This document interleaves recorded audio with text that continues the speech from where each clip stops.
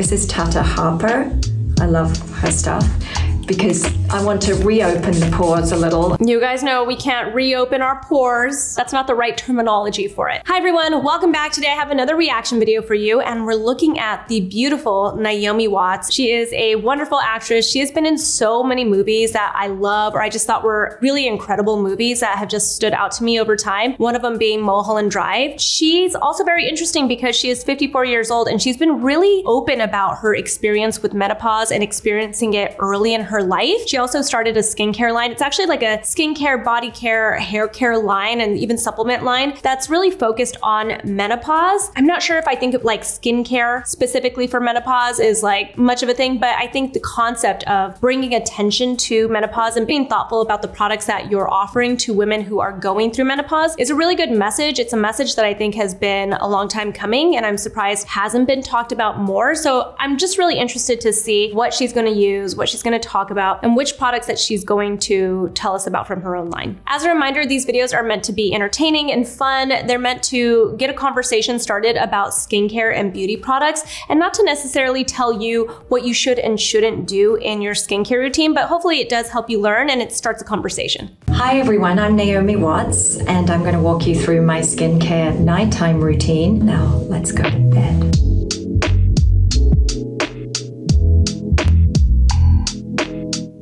I take this time for myself at the end of the day because we all live fast-paced, furious lives these days, and I find myself really making sure that I get that time at the end of the day. Me time is necessary. So I want to create time for myself as a way to calm down from the stresses of the day. This is something you hear me talk about with skincare a lot. At the end of the day, I just want my me time. I spend my time as a mom of young kids. I work. Everything is fast-paced. I feel like everybody is going through this, and so my nighttime skincare routine is my one moment of peace, and it is about me. Step one, get rid of every bit of makeup. I love this for eye makeup remover.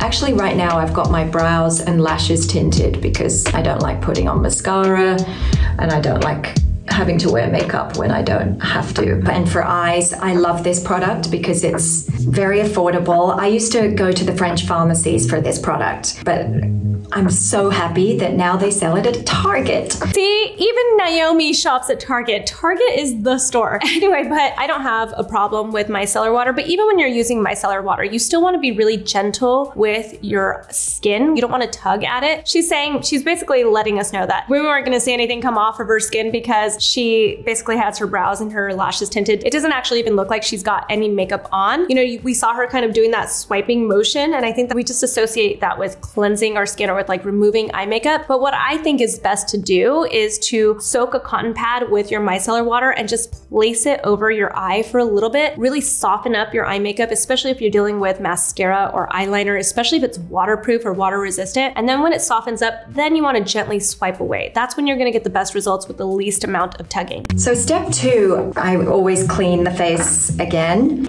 Makeup remover has already taken place. This is our Resting Clean Face, which is a cleanser, really to address hydration issues. It's not stripping at all, even though it's very effective with its getting rid of everything. We really did a few rounds of this because a woman going through menopause was not necessarily being spoken to directly. And really, the whole point of creating my brand, Stripes, was based on the fact that my skin was not doing well, and that was precipitated by going into early menopause. You lose estrogen, and then your skin can be one of the main side effects because it gets irritated and angry, and we wanted to make sure that it doesn't leave the skin dry. Also, a splash off rather than a wipe off, because again, that can create a stripping effect. And take away from the hydration.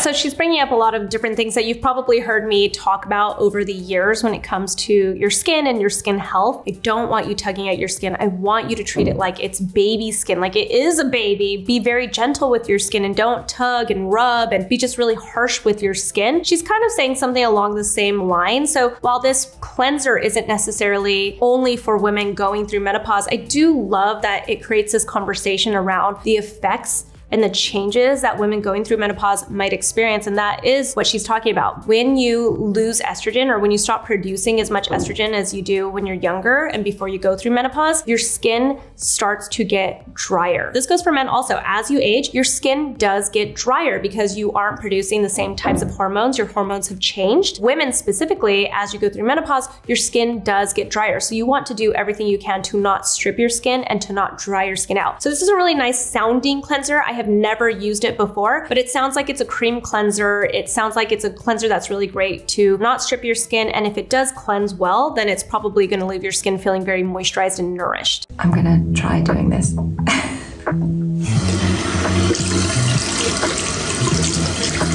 She's cute. Splashing off. There we go, I just splashed off. And dabbing. You know, if you have got lots of makeup on, I travel with these, by the way. These are great. And I hate it when people take off makeup with white cloths because it just seems, even in a hotel, rude to leave your black stains and, you know, red lipstick streaks. And it's just not nice. So I always take one of those.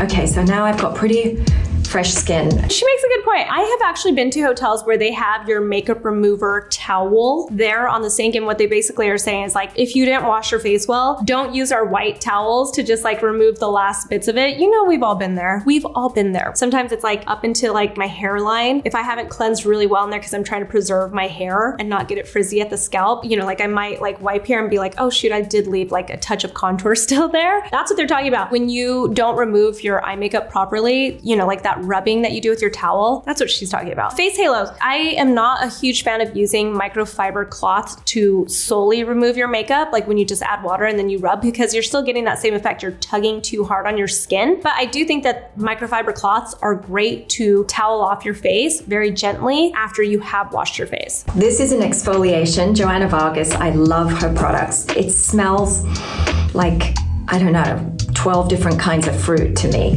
This is something I do miss doing, and I definitely do it less now that I've got menopausal skin. It has a grain, but it's fine, and the fruits feel soothing enough. Normally I use a paintbrush, but I'm just going to use my fingers right now. I do this just now and again, maybe once a month.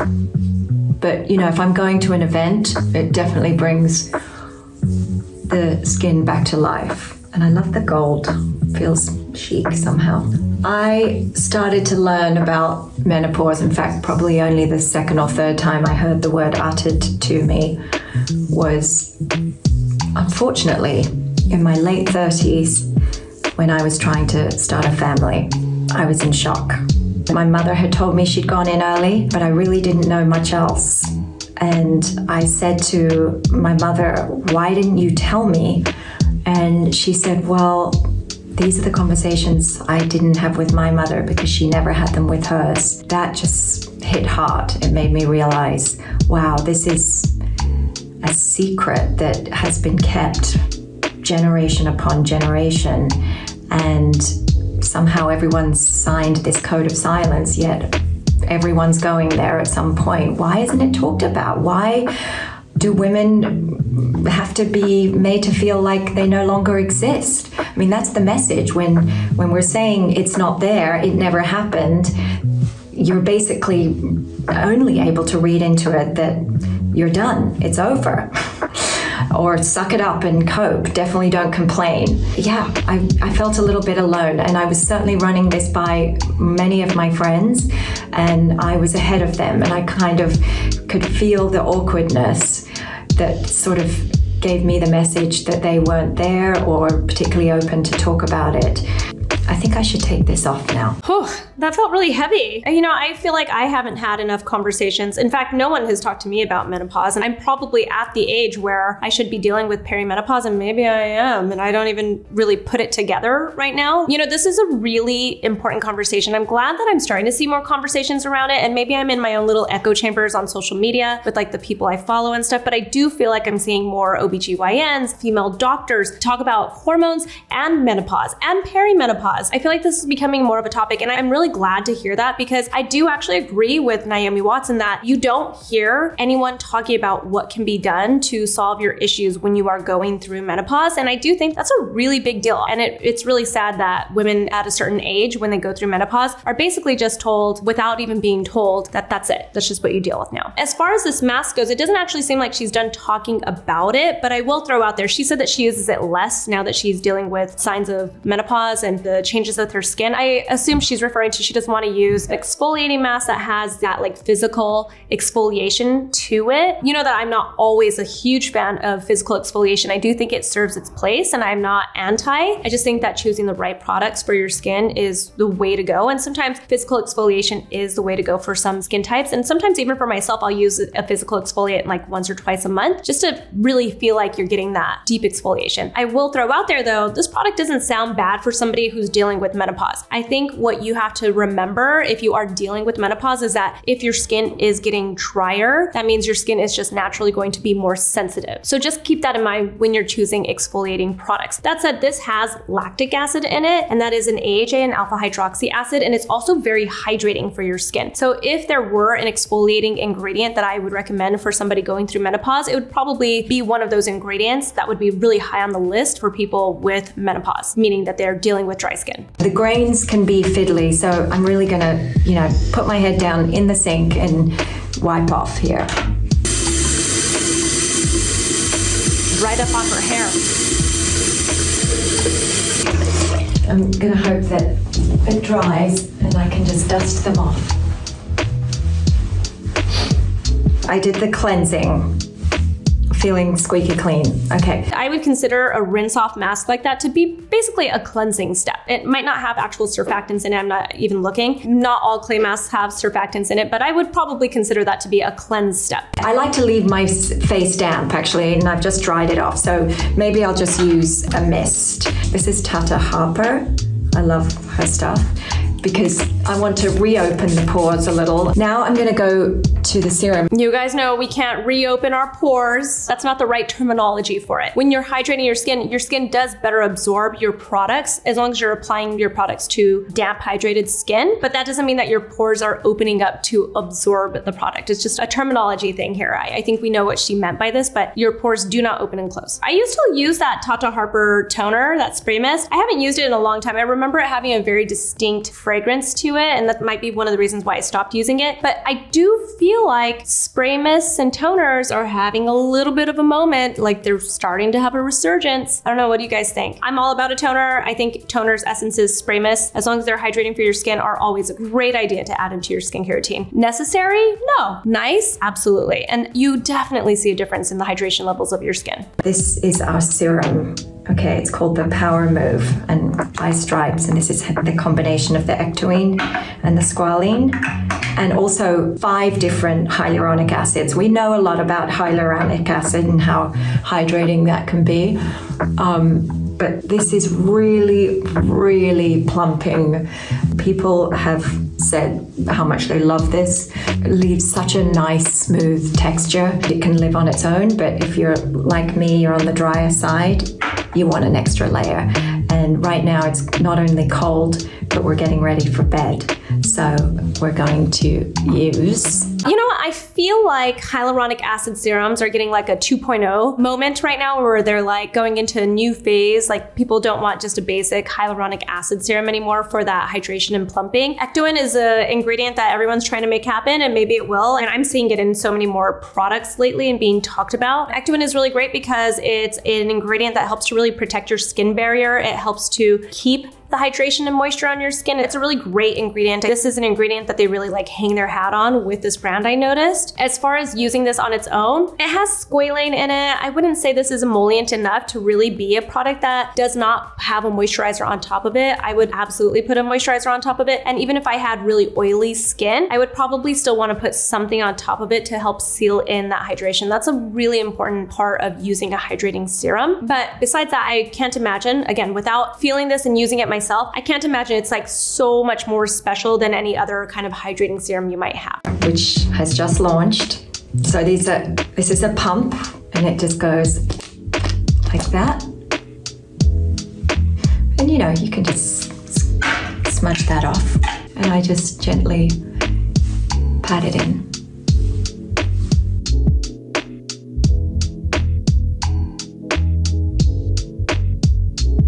It is soothing because of the actinin, and also it's got the retinoids in it, but not too strong. Some of the retinols are too harsh for menopausal skin. I mean, I feel ready for bed already.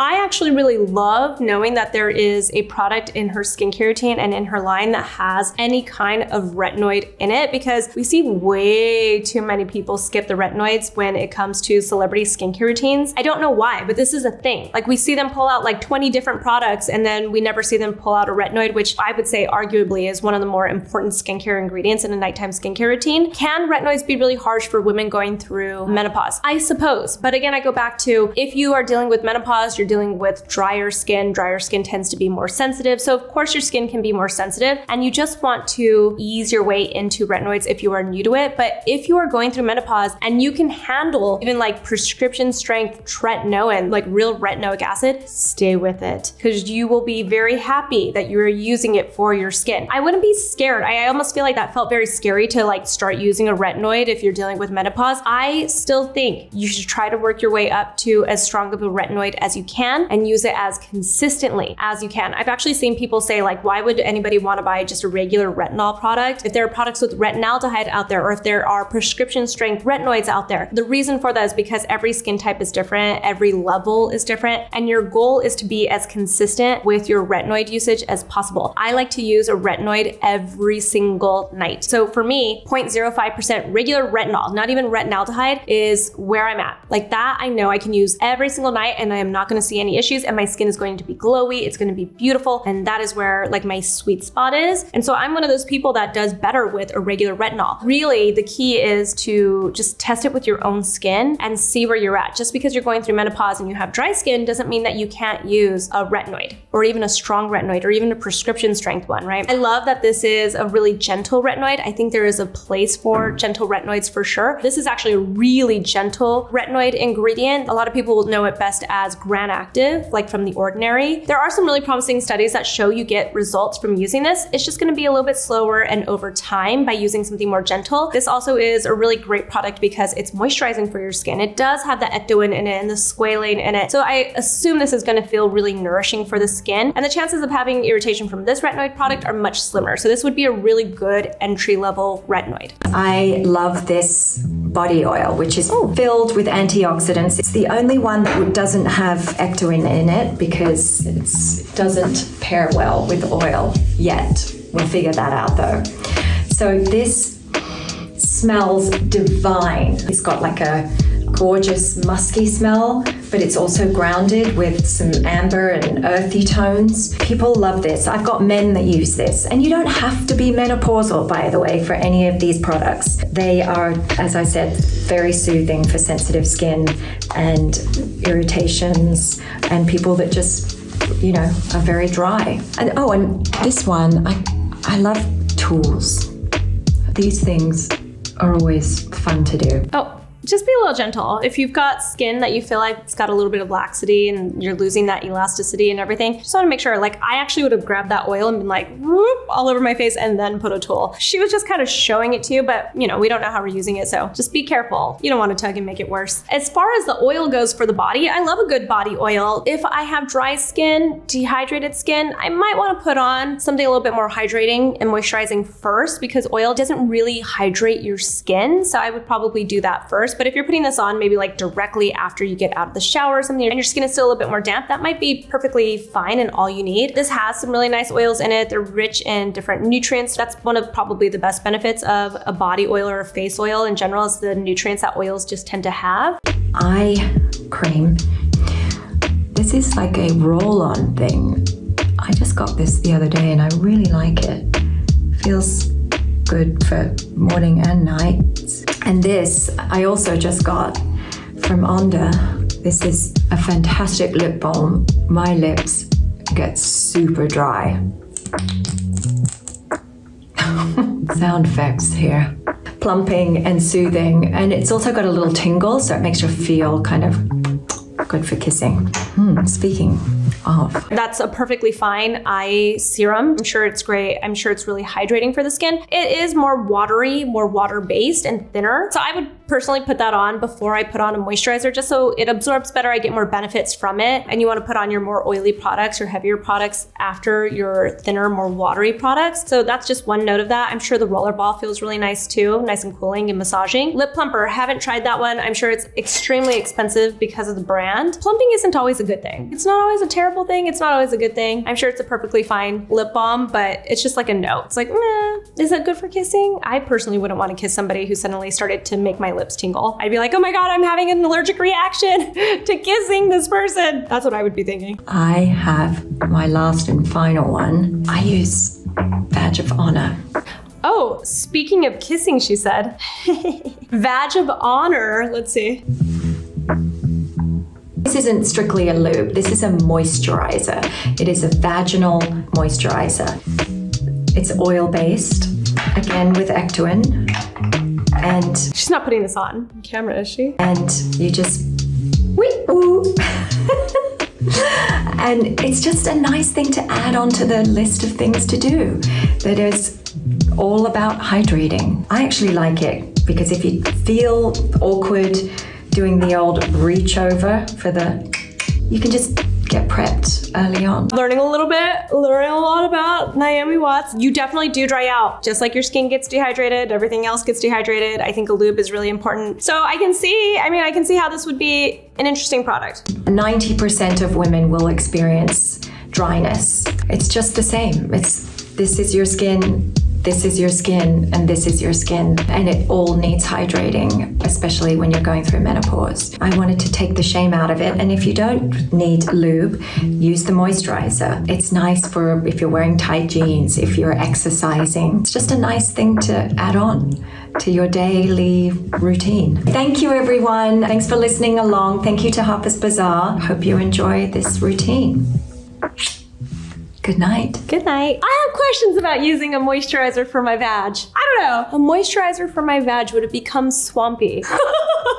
Like, real question, would it become swampy if you're like adding moisture, right? We're like, I think I've grown up for so long thinking we shouldn't leave moisture down there because that can lead to yeast infections. So what I think about a lot, I think about like exercise clothing and being told to remove your exercise clothing if you're sweaty. But if there's no moisture, undecided. And I'd actually love to hear from anybody in the comments that thinks that that actually would be a good idea, because maybe I just don't fully appreciate this yet. I definitely love her message. She's trying to take the shame out of it. I absolutely know that, you know, lube is important for your sexual activity for sure. If you're dry, that hurts, ouch, you know, but I've never heard of using a moisturizer for the girl parts. I'm not sure that's a bad idea. I'm just saying I haven't heard about this, and here she is educating us on what might be really good to do. So I'd love to hear what you guys think of using a moisturizer for down there. Again, I really love that she is making menopause a conversation. I think it is long overdue. It's especially important to me because as I head that way, it's definitely something that I want to be thinking about. And I'm so glad that there are people leading the way in that conversation so that by the time I need it, there will be answers that a lot of people I know, my mom, my mother-in-law, my family members, they don't have answers for and that they've just had to deal with. So it's really nice that this conversation is getting started. If you have any questions or comments, leave them below. You can also find me on social media. I'm on Instagram and TikTok at Susan Yara. Talk to you soon.